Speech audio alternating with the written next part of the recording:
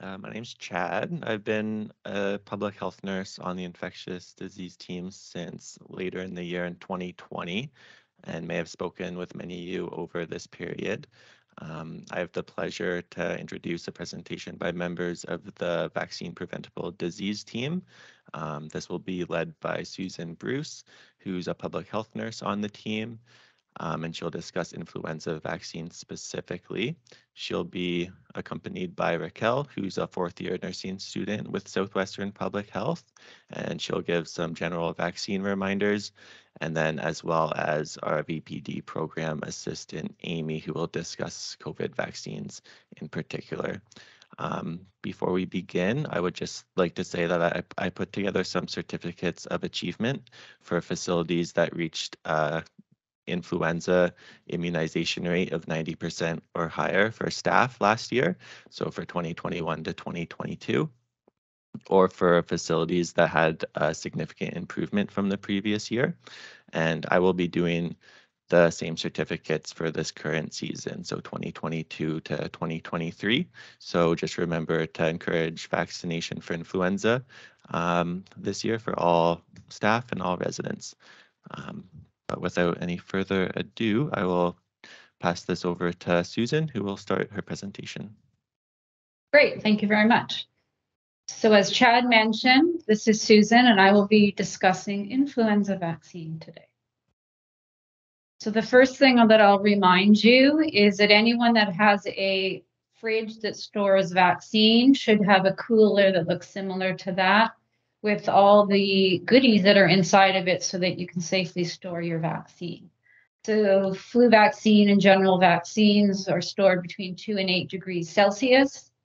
If you're missing any of the required equipment for that cooler, please let your Southwestern Public Health contact know. Your cooler can be used for transporting the vaccine. So if you pick the vaccine up or if you're taking it somewhere, it is also used for storage when there is an adverse storage condition. So your temperature range goes out of range in your fridge. You can store it in there short term. When you have an adverse storage condition, please report to Southwestern Public Health immediately, forwarding a copy of your logbook as well as your vaccine inventory that we then will follow up to see whether the vaccine is still able to be used. All homes and hospitals and facilities have a contingency plan, so make sure that all the staff know that if it's at a different time of day when you're not there, what they're supposed to do with that vaccine and whom to call. And a reminder that vaccines should not be stored in an uninspected fridge, so only the fridges that have passed inspection. So having said that, we'll now discuss the 2022 flu vaccine. So it is important to get vaccinated because the number of seniors in Ontario is growing rapidly and they are vulnerable to serious complications. Vaccination for them is the best defense. So long-term care, retirement home, and even hospitals are congregate settings where there's people at risk for transmitting the virus, as well as people who are at risk of the disease itself. Each year, respiratory illnesses like flu cause countless outbreaks in long-term care, retirement homes, and even hospitals, and they result in resident staff illness, staffing challenges, missed work, visitor impact, and home disruptions. So who should get first vaccinated first? So for the month of October, anyone over 65, those that have high-risk health conditions, some of which are listed on the slide, Indigenous people, and healthcare workers. So in Oxford and Elgin, all the vaccine for flu has arrived and has been packed if your order is in. So everyone has had the opportunity to pick up their vaccine and immunize. In November, flu vaccine will be available for the general population.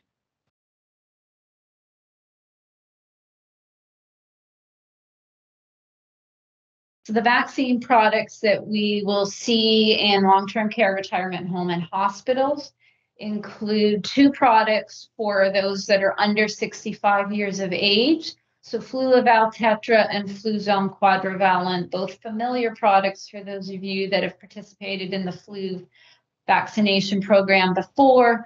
both quadrivalent products.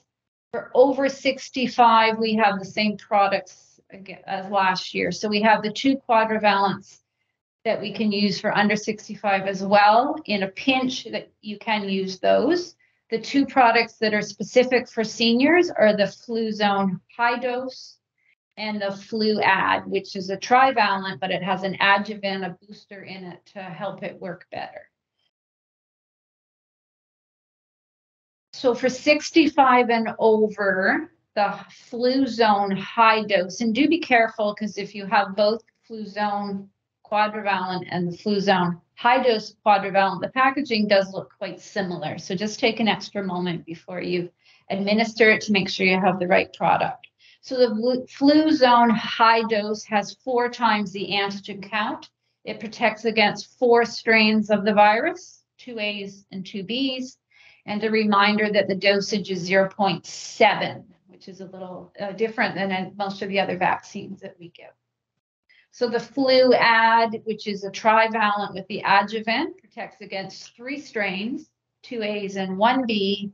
It has 15 micrograms, but it has the adjuvant that gives it a boost, which will offer the higher protection. A reminder, do not administer either Fluad or Fluzone High Dose to anyone under 65 years of age, even if they are living in a long-term care or retirement setting. So the quadrivalent products are similar to other years, anyone over 6 months of age, 4 strain protection. So those will be for your residents, staff, patients, and volunteers under 65 years of age. So if you're not sure what to give, you give the first available and age-appropriate vaccine. So I will share that high-dose Fluzone does offer better protection than the Fluzone Quad or the Fluval Tetra, so the other quadrivalent products.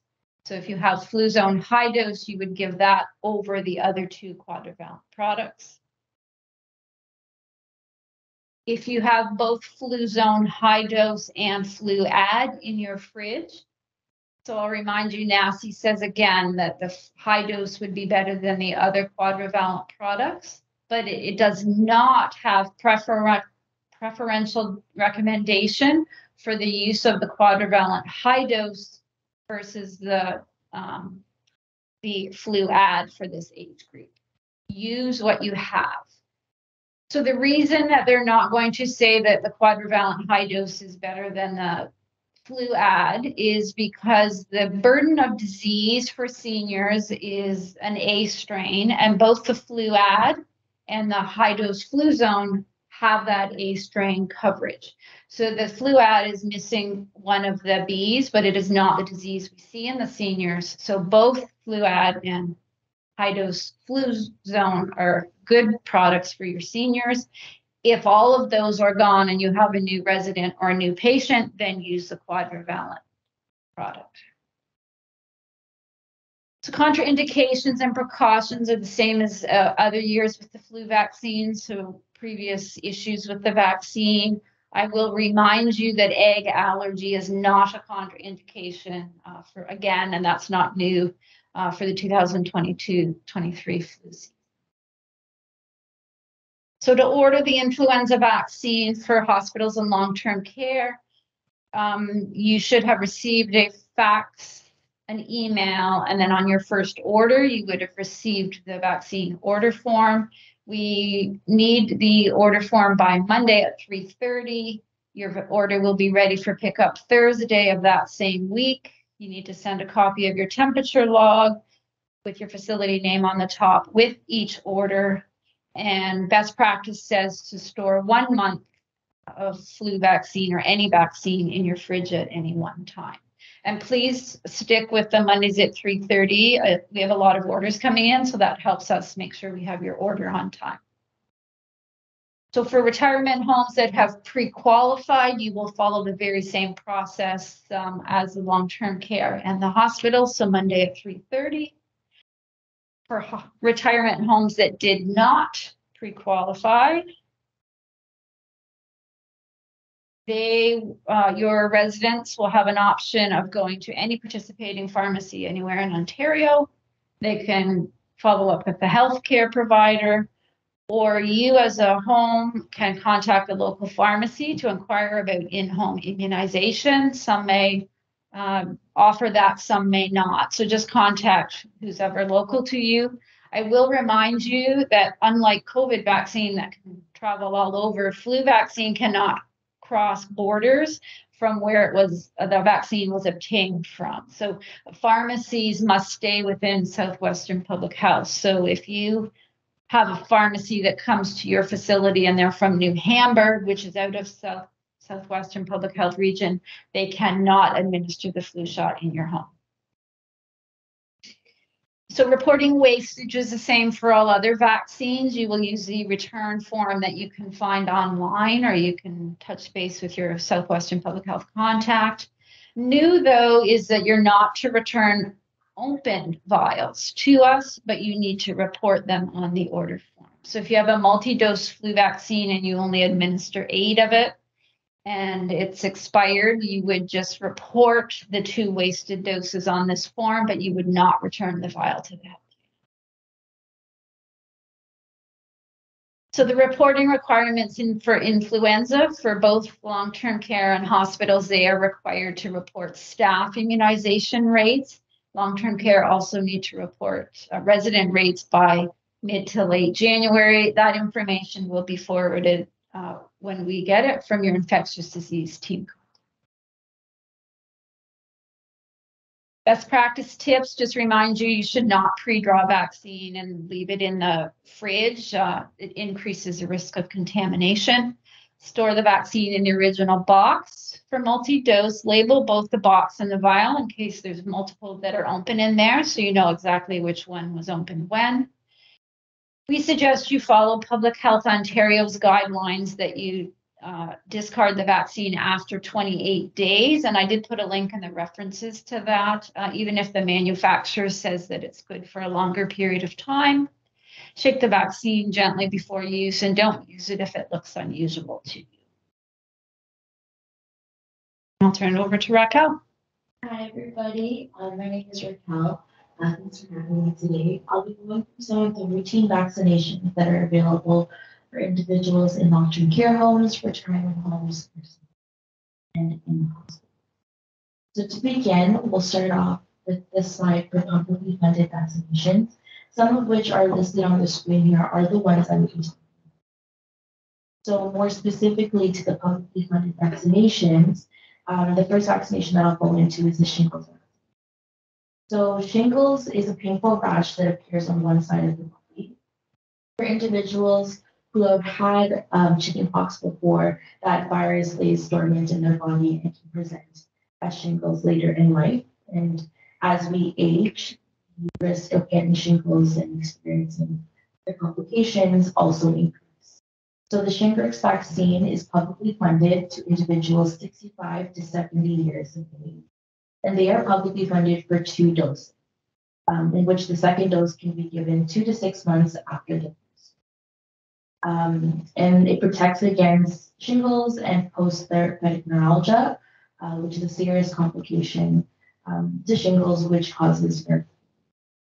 A common question that many people have is, if an individual has had shingles before, how long should they wait before receiving Shingrix? And the answer to that is 1 year.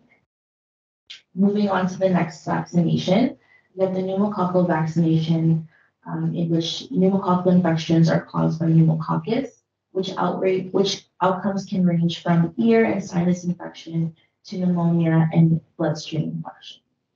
One vaccine to protect against this is Prevnar 13, and 1 dose is publicly funded for high-risk individuals 50 years and older. The high-risk eligibility criteria is listed on the screen here.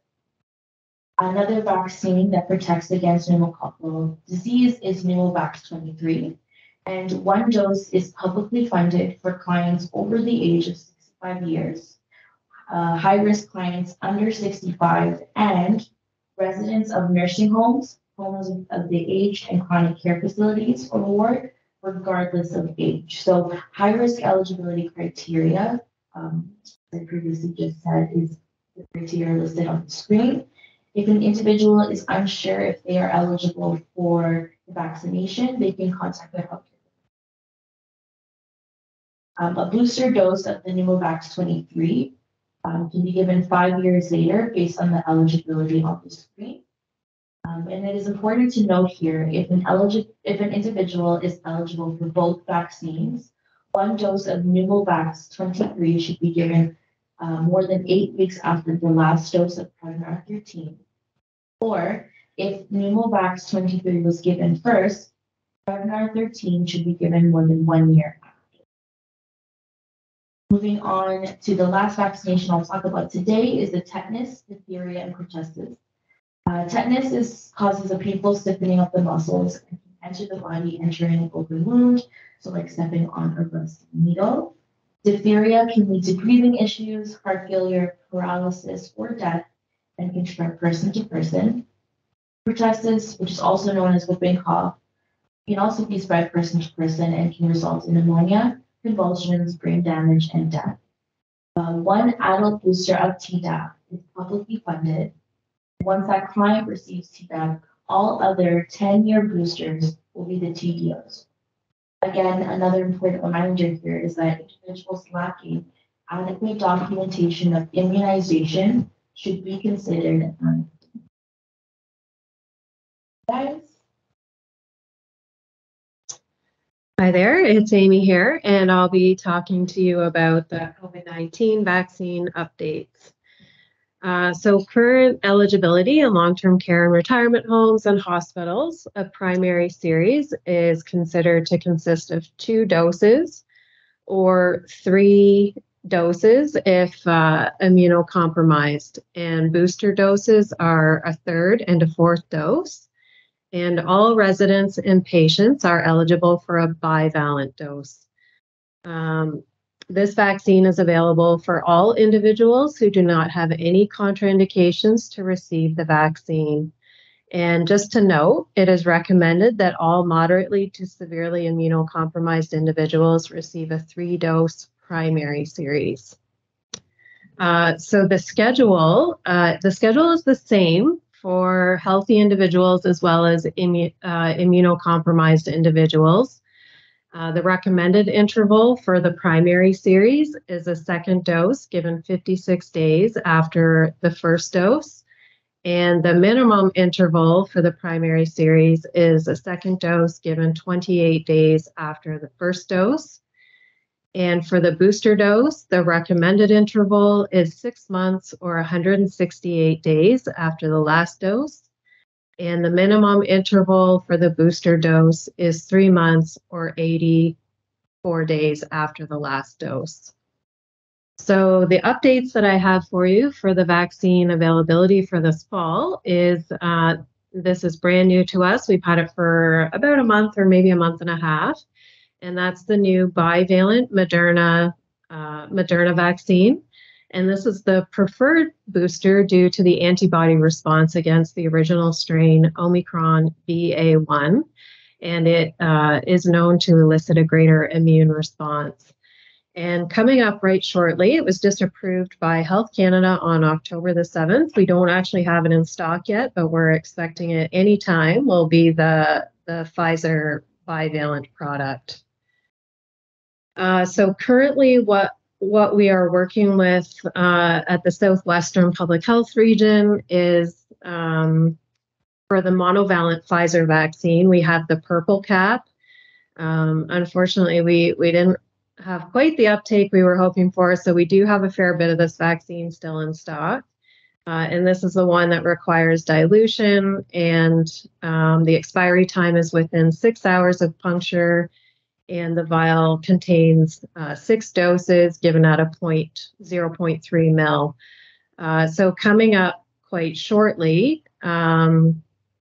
hopefully, once our purple cap stock has depleted, we'll be receiving, and we're all really looking forward to this, we'll be receiving the gray cap monovalent vaccine that we won't have to dilute, and it gives us a little bit longer expiry time of 12 hours. Also contains 6 doses per vial and given at a 0.3 ml. Currently for Moderna, we do have the 2 different products available, the monovalent product, which is given to anyone 12 years of age or older for their primary series, and that contains 10 doses per vial. And now we do have the Royal Blue Cap bivalent vaccine. Now this vial contains only 5 doses per vial and is given to anyone 18 years of age or older. And both of these products must be used within 24 hours of vial puncture. So booster doses, all individuals in Ontario 18 years of age and older are recommended to receive the bivalent Omicron vaccine. And just hot off the press, the age eligibility will lower to everyone 12 years in age and older on October the 17th. And then the difference for the residents of long-term care homes, retirement homes, elder lodges, and those living in congregate settings is that they would be recommended to have the bivalent Omicron product, regardless of the number of booster doses they've previously received. So, for example, if they had already had 4 doses or 5 doses, they would still be eligible to have a dose of the bivalent vaccine. So when ordering your COVID-19 vaccine, we would direct you to our website. Our ordering forms are online. So if you visit our webpage and then under the community health section, you'll see all of our order forms available to you in that section. And you would click on the vaccine order form that applies, just fill out the online form with all the required information and submit it to Southwestern Public Health. And just a special note, the ministry is no longer supporting single dose syringe delivery anymore, so we will not be providing single doses moving forward. And we would encourage you to try and, coordinate your residents to be able to make use of as many doses out of a vial as possible when you're ordering, in order to prevent wastage. And then the pickup for the vaccine would be on Mondays, Wednesdays, and Fridays at 410 Buller Street in Woodstock or 1230 Talbot Street in St. Thomas. And you'll notice on the order form that it does, we do ask that you try to give us 48 hours notice to get the vaccine ready for you. And then the requirements, the vaccine administration reporting requirements. So document each vaccination administered in the client record in COVAX On, and then submit the end of day report to Southwestern Public Health. And this is also found on our website. And that piece is pretty important to us. The ministry really likes to kind of keep tabs on us on where the doses are going and how many doses are left at the end of it. So we really, it makes our life a lot easier if you can get those end of day reports into us in a timely manner. And we really appreciate that. And then frequently asked questions, can the COVID vaccine be given with another vaccine? Example, the influenza vaccine. And the answer is yes. It is safe to receive the COVID vaccine before or after receiving any other vaccine for individuals 5 years of age or older. And then what is the ideal time between boosters? So it is recommended that longer intervals between doses results in a more robust and durable immune response, but also noting that you would follow the Ministry of Health guidelines based on risk. And then how long should an individual wait for a booster after having COVID disease? That's another question that we get a lot, and the answer varies depending on if an individual has completed their primary series or not. So infection after a primary series would be a minimum of 3 months or 84 days after symptom onset. However, a 6-month or 168-day interval may provide better immune response regardless of the protection given based on clinical discretion. And then for those who are immunocompromised, or sorry, those who have not completed a primary series, if you're healthy, you would receive the vaccine 2 months or 56 days after symptom onset or positive test, or if you're immunocompromised, the vaccine dose 1 to 2 months or 28 to 56 days after symptom onset or a positive test. And references. Perfect. So I'm just looking at this is Susan, looking at the questions. I feel our slides actually have covered the ones. So flu vaccine can be given any time after COVID disease, as long as the client's feeling better. We've answered COVID vaccine to COVID infection. So just to confirm, the red cap is to be used. So the monovalent is to be used for the primary series. And then the bivalent can be used for any booster doses.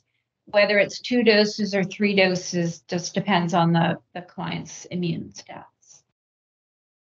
And the reason for the monovalent is it actually has more, it's stronger. It's got 0.2 as opposed to 0.1 in the bivalent.